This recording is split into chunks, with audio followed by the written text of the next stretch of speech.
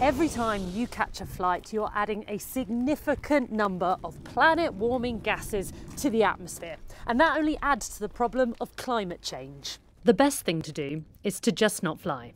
So if you are going to fly, what little things can you do in order to reduce your carbon footprint?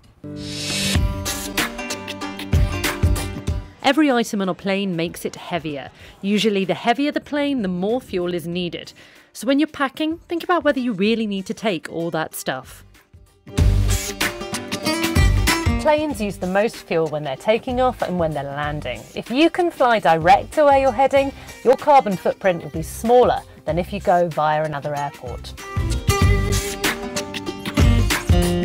A study by the World Bank shows that if you fly in business or first class, your emissions are at least 3 times more than if you decided to fly in economy.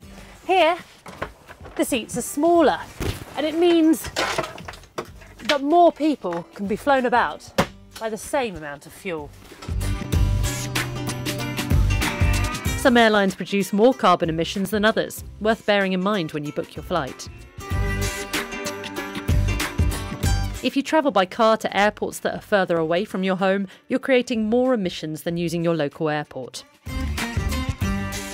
There are dozens of online calculators which can help you balance out your share of emissions from your flight by investing in environmental projects around the world.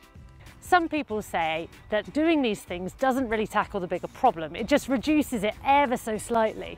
But others say, well, it's better than doing nothing.